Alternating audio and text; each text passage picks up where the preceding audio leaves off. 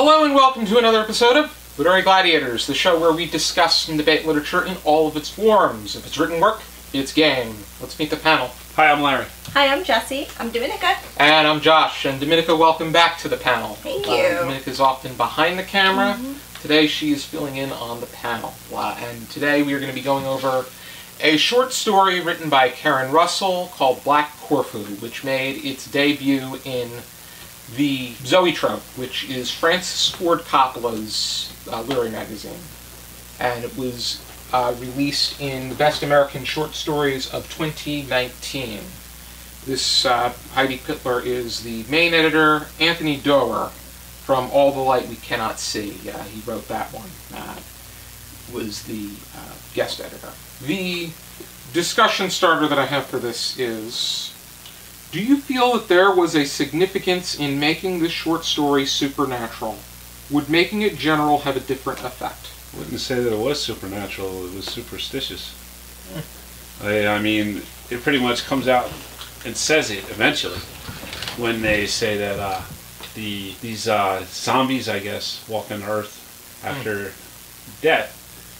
In time, these superstitions will fall away, but for now, you know, this is what people thought. So I mean, I wouldn't say that it is really. It's not very supernatural. Well, the part I kind of disagree a little bit with that, only because at least so it says, he turned into one at the end.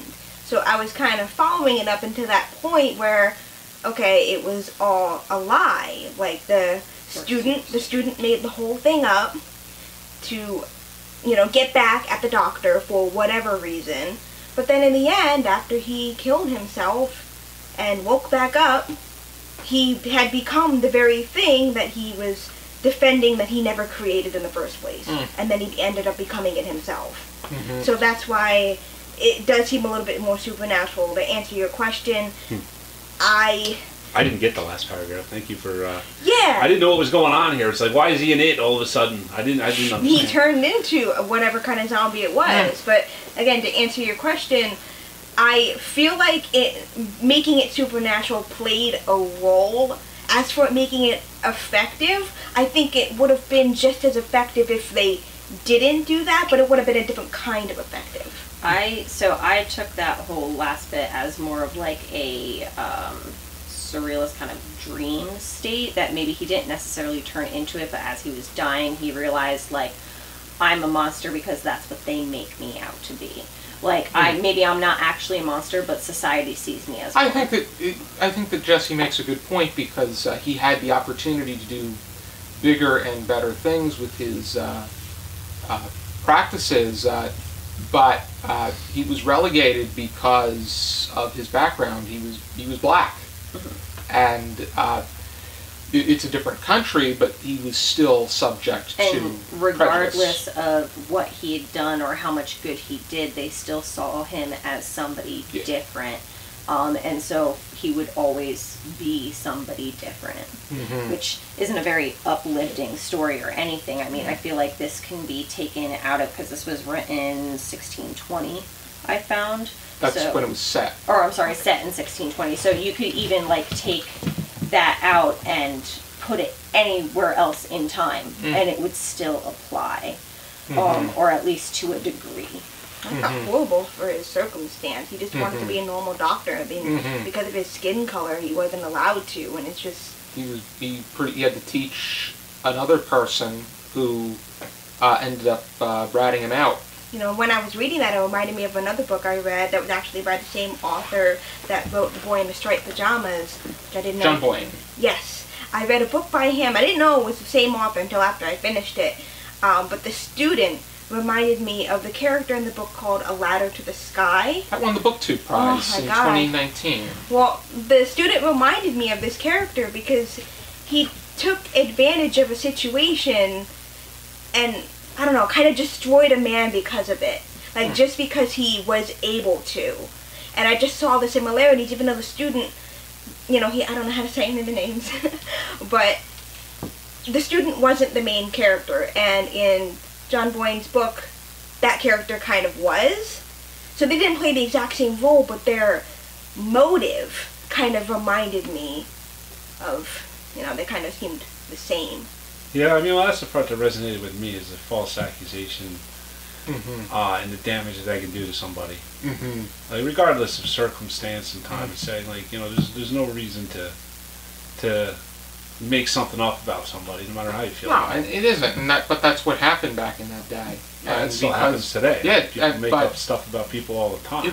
It happens, but it was really bad back then. Especially, you had the Salem witch trials, which happened in America 70 years later, where people were, just somebody, no matter what level of sanity they were, if they said you're a witch, then you would be tried as a witch and executed to be hung or hanged. I liked the student at first. I thought that, he was going to be a good contribution to the story. I was like, okay, they're going to have a nice mentor-pupil relationship, and it was going to be a happy story. And I was wrong. It certainly didn't go that direction. No, but I realized that it wasn't going to be a happy story when I kind of realized that the doctor can't ascend because of his skin color. So I was like, this is not going to be a good story. I enjoyed it, and it had, I felt it was strange at first. Like, when I started reading it, I was reading it aloud to my sisters at the dinner table. Like, the day before, I actually sat down to actually read it. And I was like, this is weird. Like, I don't like this. But then this morning, when I finished it, I was reading it all by myself, and I was like, this is actually really beautifully written. Like, there's a lot of quotes. Can't remember any offhand, but I liked a lot of the little details, and I don't know, I just enjoyed it, and it made me kind of sad that it had a bad ending.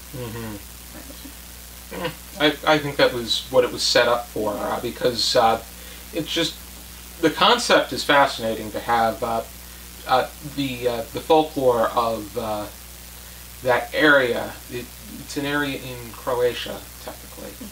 The fact that you cut off you cut a hamstring so that the person doesn't turn into a zombie-like, vampire-like, werewolf-like creature. If they do, they can't run or move or something.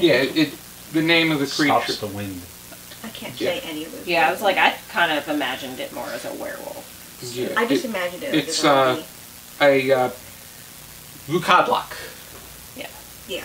I just pictured a werewolf. I pictured a zombie. I guess me too. To me, it reminds me of I Am Legend, where it seemed like a hybrid of all of them.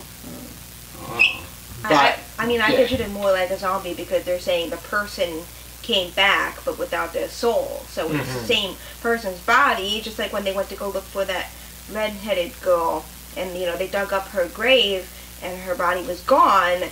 It would have been her that the student claimed he saw, not but I mean, it could have been a werewolf. It could have That's still, don't they have those modern where everybody's just furry with red hair? So I don't know. I pictured a werewolf. But at the same time, right, they do say that. They do say that,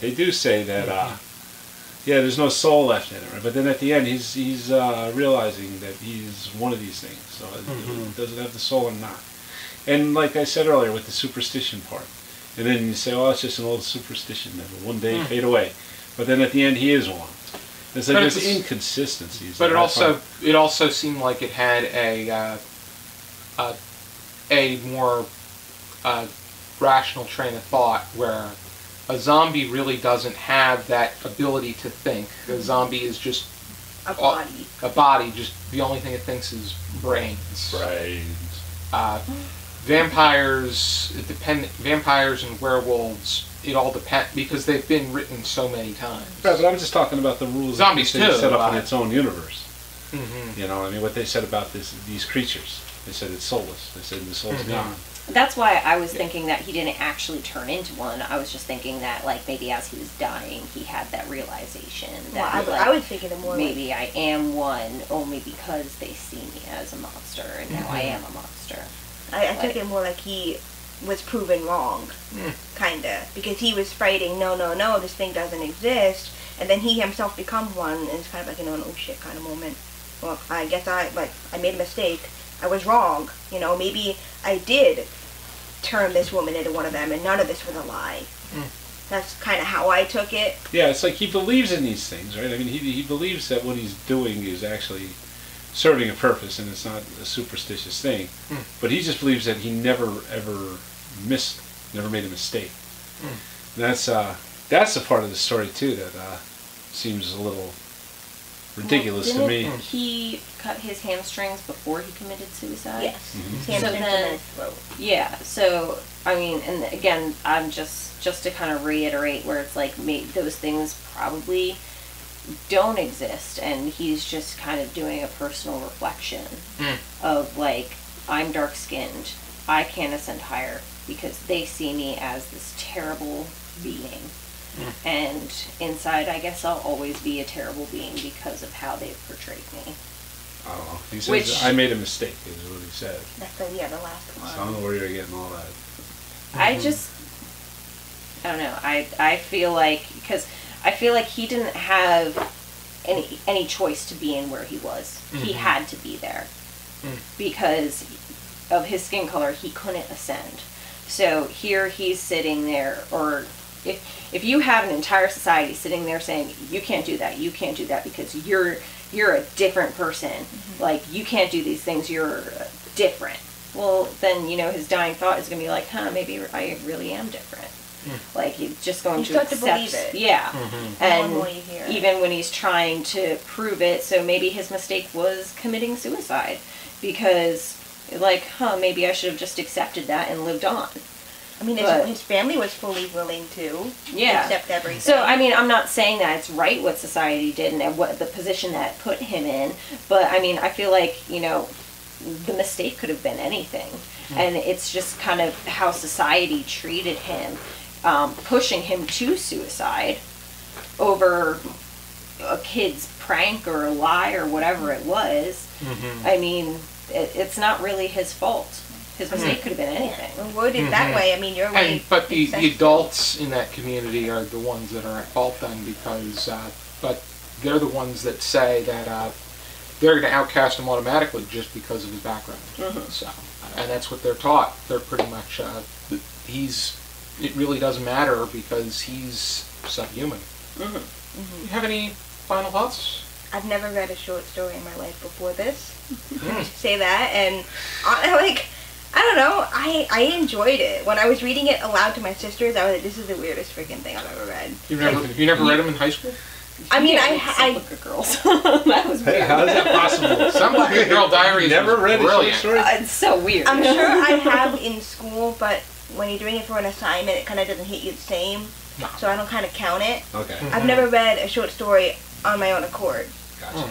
So when I was reading it aloud to my sisters, I was like, this is weird, I don't like it. But then when you read things in your head, it's different, and it sounded, like I said before, like poetic at times, and it did make me see short works in a different light. Like, just because I've been avoiding them this whole time doesn't mean that there's actually not good ones that can make you think and hold meaning and lessons out there.